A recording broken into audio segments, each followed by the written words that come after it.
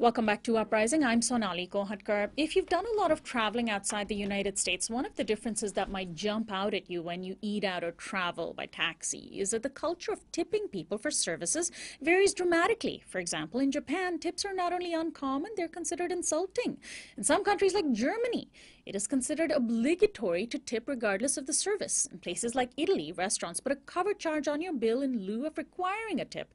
Here in the United States, it's considered customary to tip at least 15% of your bill, but only if you've gotten good service. If you're really impressed, 20% is the norm.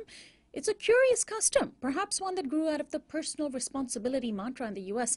But what is curiouser is that it places the onus of payment onto the customer twice. You pay a company for service, and then you pay the worker you deal with what the company won't pay them. Such a system not only makes workers subservient to the whims of customers, but also allows companies to exempt themselves from paying a living wage. Tipped workers are often singled out for lower minimum wages than other workers.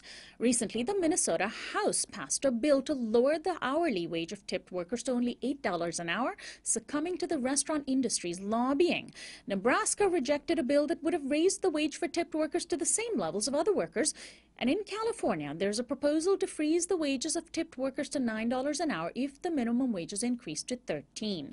My guest is Sophia Cheng, community organizer with the Restaurant Opportunity Center for Los Angeles, and Zumi Mizokami, a member of ROC who's had 10 years of experience in the restaurant industry. Welcome to Uprising, Sophia and Zumi. Well, let me ask you first to explain, how did we even get in this situation, Sophia? I mean, I sort of mentioned the various countries. Who decides how much to tip and why? You know, we tip wait staff at a restaurant, but we don't tip grocery store clerks or cashiers unless they help us with our bags. And even then, we're not sure. We tip hairdressers and car washers, but we don't tip gardeners or parking lot attendants. Or do we? We tip valets and doormen, but we don't tip concierges. Who decides who gets tipped and why? Who decides whose wages should remain low because they're not getting tipped? Thank you, Sonali, for having us on the show. And like you pointed out, the tipped workforce is a really diverse workforce. Here in Los Angeles, 56% of the tipped workforce is actually outside of the restaurant industry. And like you said, a lot of those are service jobs like hairdressers, car wash workers, hospitality people, people who clean. California is one of the few states that has just one fair wage, one minimum wage for all workers.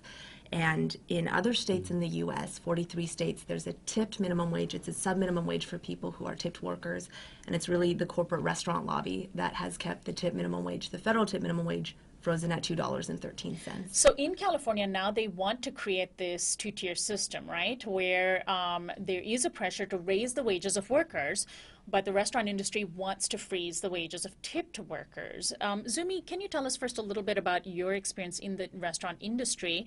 And is it really true that tipped workers, as those in the restaurant industry claim, are getting well above $9 an hour, even more than $15 an hour because of all the tips that are apparently flowing into your pockets?